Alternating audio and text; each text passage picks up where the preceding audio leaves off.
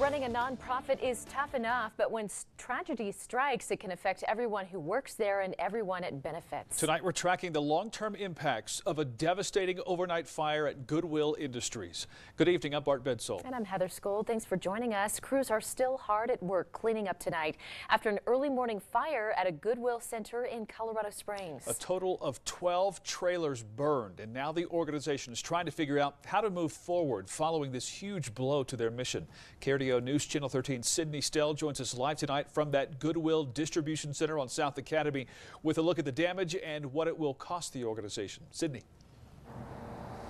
Bart, Heather, I want to give you a look at this mess left behind. Take a look at what this looks like tonight as fire investigators try to figure out what caused the blaze. We got a call that we are never wanting early in the morning.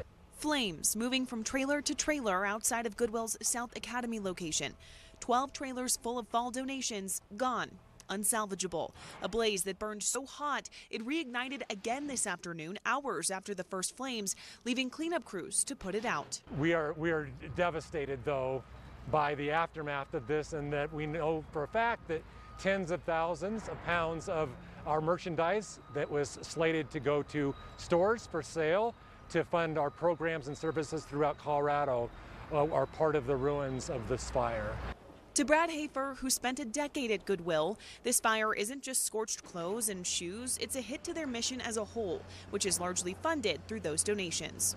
The Low-Income Energy Assistance Program, largely administered through us. We also assist individuals that have developmental challenges, helping them live more independently and actively, along with seniors in our community, making sure that they can stay as independent as possible. More than 100,000 Coloradans benefited from Goodwill services in the past year. I've seen firsthand what this organization does in the community, for families, for individuals. I've had people tell me, "You didn't just change my life, you saved my life." So this is always just devastating when something like this is to happen.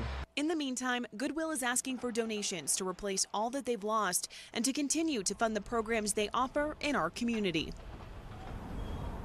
Now, we've seen car after car drive by to look at the damage, many of them regular shoppers wanting to know when they can come back. Well, we're told that the store is expected to open back up tomorrow morning. Live here in Colorado Springs, I'm Sydney Stell, KRDO News Channel 13.